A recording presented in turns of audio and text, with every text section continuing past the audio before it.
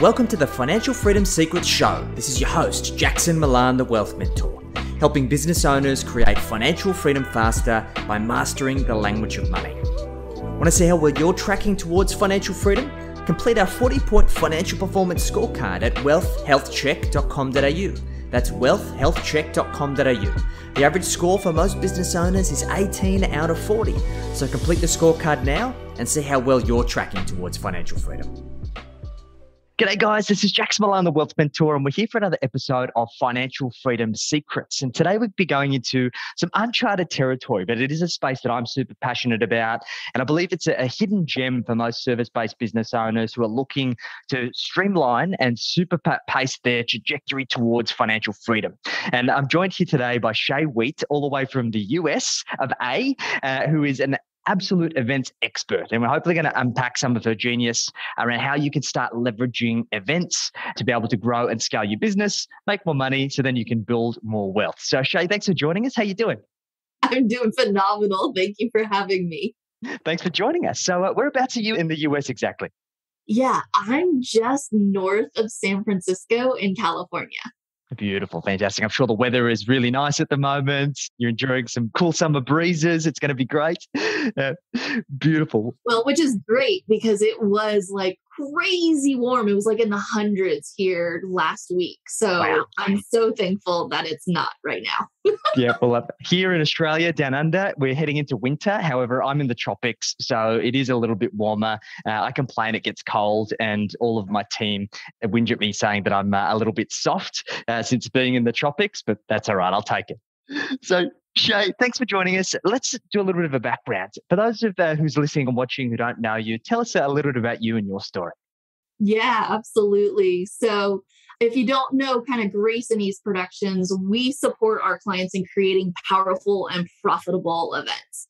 So we will produce in-person and virtual live events from 50 people in our one-day events to over 4,000 people in our 3-day events. And these are really known as like sales and enrollment events where our clients are making $2.1 million in their 1 3-day virtual live event. So we handle all the planning, all the speaker support, sponsor support, production for all of these events, creating really experiential, revenue generating, exciting events. But of course, it wasn't always that way, right? That's the thing. It's like, where were you in the beginning? I think that's kind of where your question was, right, Jackson? Yeah, the origin story. Tell us about it. Origin story. Yeah. So it really got started when I was actually speaking on somebody else's stage. And I was just messing around with the guy who had my microphone because it was like multi-speaker. So I'm like, hey, dude, don't go spitting on my mic. And he's like, you're funny. Who are you? Because I wasn't really anybody, right? And turns out he was like the head of education for Dr. Oz's nonprofit. I'm like, oh, that's so cool. I just met Dr. Oz's sister at Maria Shriver's women's conference, which is a big, huge conference that had like 14,000 tickets sold out in 14 minutes. Wow. Yeah. And so I volunteered. I was on their event team. I was doing behind the scenes. And he was like, wait, hold on. She's best friends with our CEO and we're doing a women's conference. You should help us. And so I went, okay. So that's really kind of how I got started. I was in charge of over 70 speakers and over 100 volunteers. Wow, that's a big event. It's a little bit scary, a little bit intimidating for most people. Yeah. Well, and what I kind of learned out of it was like, oh, I kind of have a knack for this. Like I've always loved attending events. I was always a part of events. If I really think about it as a kid, I was always the one that was like, come over, we're going to do a pool party and then we're going to do pizza and then we're going to do movie night and then we're going to do this. I was like always kind of planning things, but now I get to do it as a profession. That's fantastic. I love it. We've run our own events. I must say it is super stressful, and we've kind of learnt through the school of hard knocks of what not to do, and kind of iterated and improved as we progressed. I remember I spent so much time and effort trying to organize my first event, and like 3 people turned up. And we ended up signing them all as clients, which was fantastic. But when you're expecting to have a room packed full of people and you're kind of like vibing off that energy, and there's just 3 people just like eagerly staring at you, you've kind of got to pretend a little bit that everything is okay inside, but it does damage the ego. But let's talk a little bit about these events, because that's a stark contrast, right? Like 4,000 people on a 3-day event compared to my measly little event with 3 people that turned up, some tumbleweeds rolling through the room. Let's talk a little bit about the power of events and why service-based business owners and experts should really be considering leveraging events to grow their business. Yes. So really, events are the fastest way for people to know, like, and trust you. Now, why is that? It's because they really get into this emotional state and they have a highly experiential bond with you. So it's not just over the phone. It's not simply a talking head like in a webinar. This is dramatically different when you are either in person or you're virtually live on your own virtual live stage, right? We are engaging with the audience. And that's why the businesses that are doing events are the ones that are making multiple 6 figures. Now, it isn't hard when it's done right? Yes. It's like when you have the systems in place, when you have the structure, when you have the knowledge, right? You know a lot more from where you were and when you started to when you're doing your events now. When you have that knowledge backing you, supporting you, then you have the crazy awesome paydays. I had a client that ended up making $882,000 in her very first 2-day live event. Nearly $1 million in 2 days. Wow. And now she's off and running and she's playing in the big leagues. But that's because she had support that had the knowledge. She knew she didn't have the knowledge. So she's like, I'm going to have somebody else who has the knowledge implement everything for me. And then she could just shine on stage, do what she does best, connect with the audience, get them crazy awesome results, and then support the ones that are moving forward next steps with them. Phenomenal. And look, that's the ideal outcome, right? And it seems so daunting because it's all about that pre-planning and having a really good project plan and making sure that we cover off all of the stages. So Shay, in your experience, what are the kind of key contributing factors to having a killer event and having people show up so it doesn't turn into a ghost town? Yes. Okay. So people show up to events for certain reasons. They're either coming for the networking, they're coming for the education, they're coming for inspiration, they're coming for recognition, right? Or they're coming for like the marketing and the sponsorship in order to connect with their ideal audience. Yes. So fantastic. If they're coming, a lot of them, probably your audience is probably thinking about the education piece is teaching them something. Your audience is in some type of pain. And you know the system and the structure to move them through that pain. And probably, I will bet money on it, that what your audience feels is their pain and why they're coming to you is probably really not what their pain is. And you know that, right? So you have to take them through the steps. And when you end up running and producing an event and hosting an event, you can take them through this arc. You can create run a show that allows them to experience things with you, that allows them to come and network with other like-minded individuals, that allows them to have community. Right now, that's what everybody needs, is the community. Yes. And that's what allows people to stay with you for the day or 3 days, is they really want to be enveloped in this cocoon. And then we also know that a percentage of these people want to move forward with you and stay in that cocoon. So there's a few key pieces that we actually put into our run a show to make it so people actually stay and stick with you for 3 days. Yeah, it's super important because I think learning is difficult, right? And it's easy to say, I'm too busy, or I don't have the time, or I've got too much on my plate, or I'm too stressed. And it's leveraging that community and a kind of appealing to those things. I think it was always said, people come for the education and they stay for the community. So creating that environment where they're just kind of like, hey, this is my people. This is what I've been looking for. Keeping them excited is ultimately what we want to do by the sounds of it. Mm-hmm. I expect there's some sort of cadence or some sort of process to take people through this arc, because it doesn't just happen by accident, right? Right. Yeah. No, my life is like full of systems. Love it. That's what we love here. And so there is that arc. There is that. I kind of like looking at it kind of like a movie. So in a movie, you're watching the person go through that hero's journey. The thing with events is your audience is going through that hero's journey. And so you create and craft and design the event to allow them to kind of do that ebb and flow, to do that arc, so to speak, that allows them to go, oh, I get it. I understand. I'm coming into it. I'm experiencing this piece. I have a 30,000 foot view of what it is I'm supposed to do next. And I know that you can take me there quicker, faster, and probably with way more support than if I were to do it on my own. Beautiful. Fantastic. Yeah. And I think that's important. We've got to create and illustrate that gap. And I particularly found that in what we do. We talk about wealth, we talk about finance. These are big concepts, and people may be experiencing pain, but most people just say, hey, this is not a now thing. I've got all these other problems that are typically superficial that I'm going to slap a Band-Aid over. And for that reason, that's why events work so well for us, is because when I can get in front of somebody for whether it's 90 minutes or whether it's a full day or whether it's 3 days, I can immerse them in this where they end up saying, hey, wow, this is actually what I need. Yep. And it's kind of like that old thing of like, people think they know what they need, but what they really need is something a lot deeper.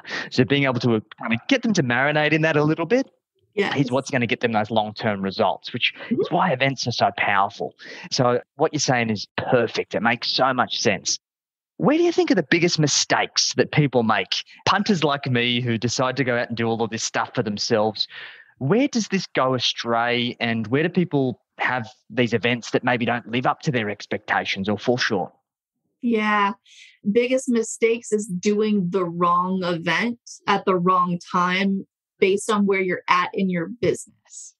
So there's like 17 different types of events that I've like sat down and gone, okay, 90-minute workshops and summits and retreats and masterminds and 1 days and 3 days. And right, there's like a whole bunch of them that you can be doing in your business. But if you're doing the wrong event at the wrong time, it will actually hurt your business. Okay.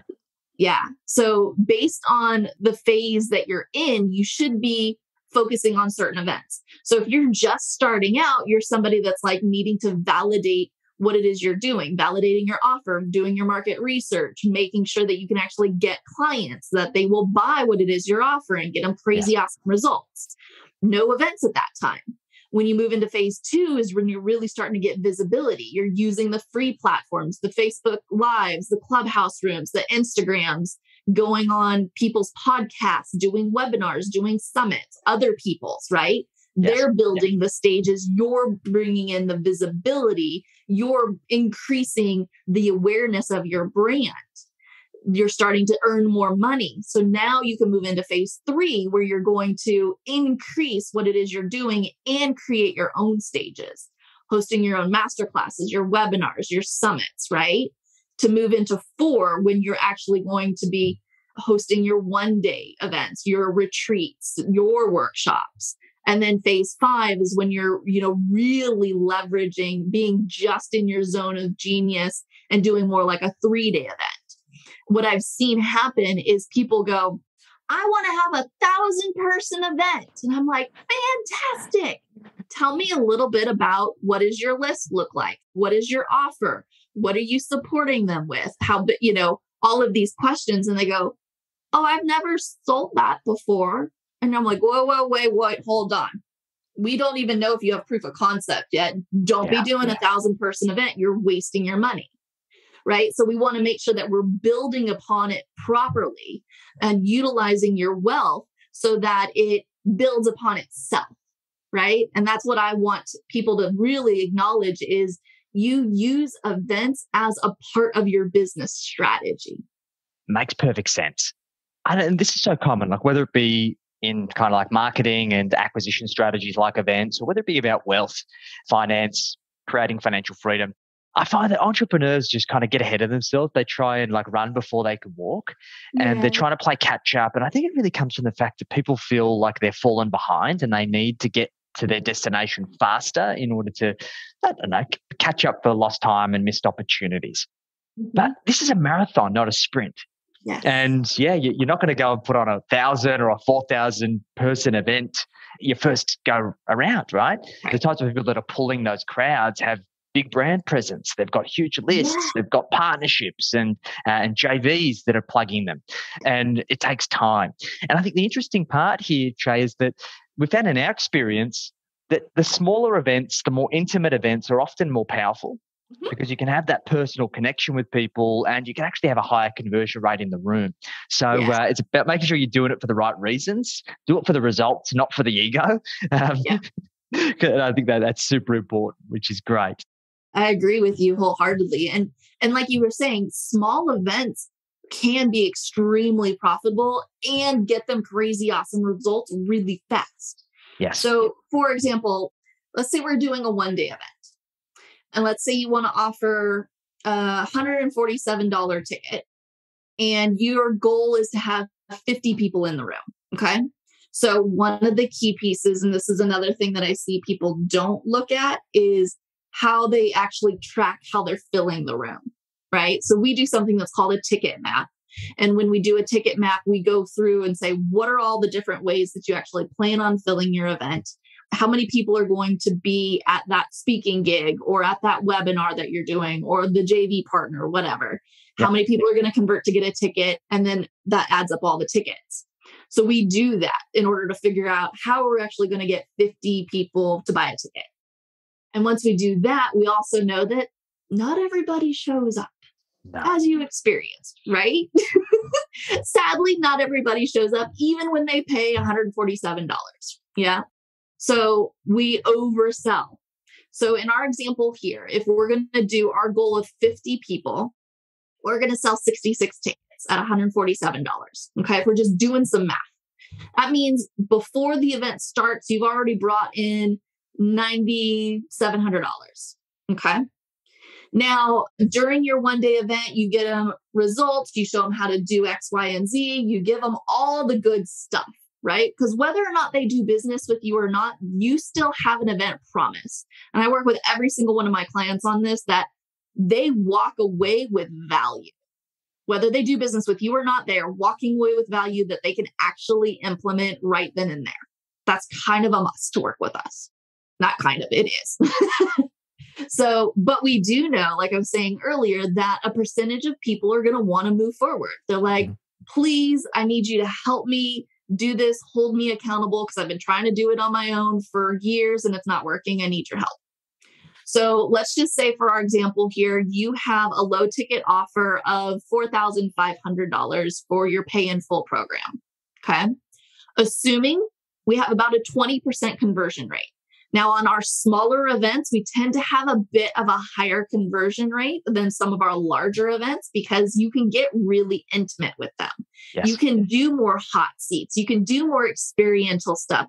They can like really feel what's going on, and the community's really tight knit. So we expect a higher conversion rate. So we'll go with a generous 20%. I would say that's probably pretty average. I've seen up to 50% in really small rooms, but we'll just say 20% of the 50 people, because we expect 16 not showing.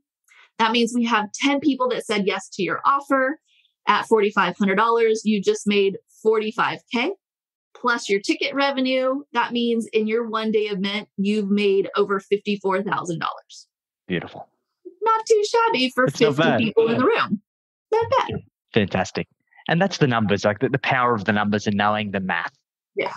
So for an event like that, I guess the big part of here is making sure that people put enough money aside, because events can be expensive and there's obviously pros and cons for in-person versus virtual. And I do feel that people are wanting to get back into a room. They want to have that human-to-human connection. People are Zoomed to death, let's face it. COVID has definitely had us spending too much time in front of our webcams with our beautiful kind of selfie lights that illuminate our bright faces. Yes. And I know that I'm chewing at the bit to get back to live events. Mm-hmm. So is there a ballpark in terms of a budget? Maybe is it per head, or is it kind of a bit of a range that business owners should be considering to put on a really good event? Yeah, there's a lot of questions. So, one, are you doing it in the States? Or are you doing it in Australia? Are you doing it someplace else? Are you doing it virtual? Are you doing a virtual in your home? Are you creating a studio in your home? Are you going to a hotel room and creating a studio there? Are you going to a hotel room and having the event there, right? Like there's a ton of different questions that come into play. So on the less expensive side would be creating a studio in your home. We did this with one of our clients in the Bahamas, where she uses it also for her keynotes and things. So she wanted probably a bit more than most of you would actually need for a studio, but we had TVs in front of her to see the Zoomies. We had TVs on the ground, so I could have my notes to her. She could see the run of show. She could see the program feed of what the audience actually sees. She could see the chat. Like she could see all of these things and be standing and be moving around and having like that engagement.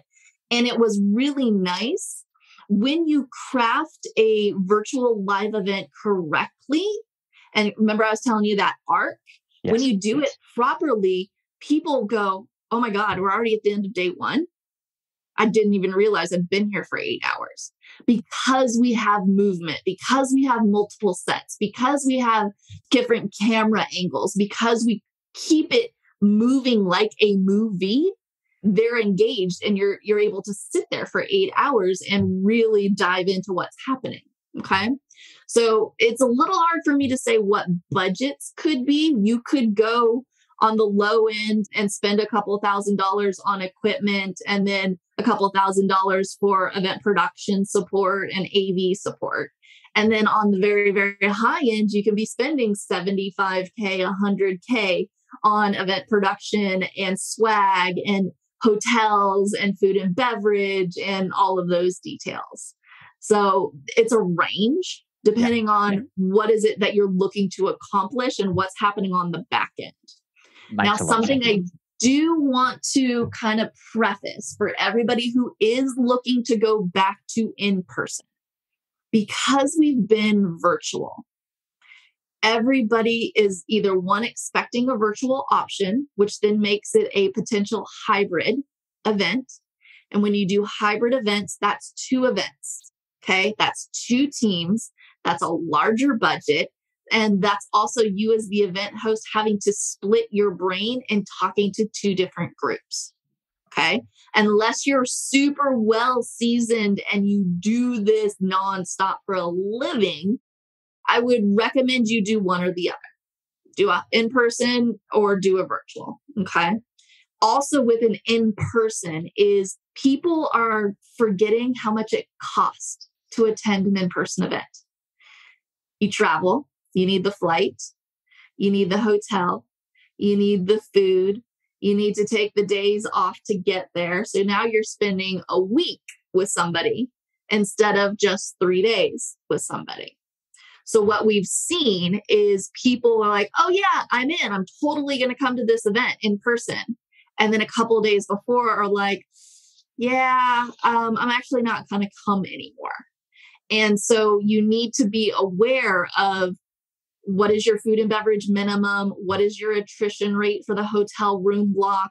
And make sure that you have somebody like myself negotiate a contract for you to put safeguards in it for those circumstances that will come up. Yes, super important. Yeah. I've seen so many people lose a lot of money because of obviously when we're in the depth of COVID, people are still trying to run events thinking that, oh, we're out of lockdown, everything's fine. And then all of a sudden back in lockdown again, everything gets called off. And things have been super conservative here in Australia in terms of lockdowns and restrictions. So it's super nerve-wracking. And I think what's really interesting here is that people's behaviors have like fundamentally changed when it comes to how they consume content these days. And I even know it myself, like you're just saying this, and I've done this myself. I had all the best intentions to go to an event and it gets like the week of, and I'm like, I've got all this stuff to organize. It's too hard. I'm just going to stay home. I'll catch the next one. Exactly. Yeah. So I think that's super important. Fantastic. Well, this is super valuable, Shay. I think this really gives people a really deep insight around how to go about this, how to do it the right way, and make sure that they can kind of buffer against those risks. So if you had to summarize your kind of top 3 pieces of advice for budding entrepreneurs who are looking to implement these event strategies to grow and scale their business, what would be your top 3 gold nuggets?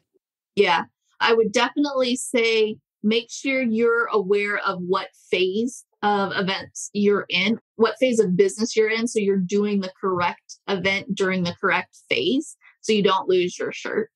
And then once you realize that, work the phase to move through the phases quickly. And then from there, you want to make sure that you are really staying in your zone of genius, right? Your job is to connect with the audience. Your job is to fill the room. Your job is to get them crazy awesome results. Your job is not to be paying attention to, is this getting done? What is supposed to be happening? Is the food and beverage, lunch ready? Is the team ready to drop the link into the chat? Is the dashboard set up the way it's supposed to? Are my coaches where they're supposed to? Like, your job is to focus on the audience and make sure that you have support for everything else so that you stay in your zone of genius. Beautiful. You make it sound so easy, which is great. That's what we want. So, Shay, if somebody's listening to this or watching this and they want your help, how do you work with people and what does that look like? Yeah, absolutely. So they can definitely connect with us on all the social medias. Our website is graceandeaseproductions.com. You can also find us on social media that way as well. If they are interested in figuring out what phase of event leverage they're in, I do have a free gift for everybody.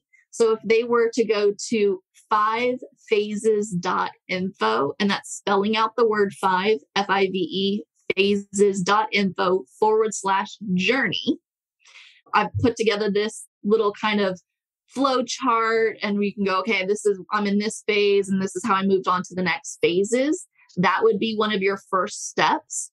And if you're somebody that's like, Shay, I'm in phase 5.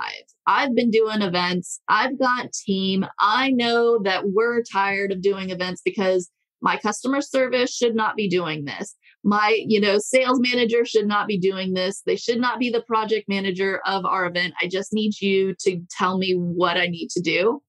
Then jump on my calendar at eventsarepowerful.com. And I'm happy to take a look at what you've got going on and let you know your next best step.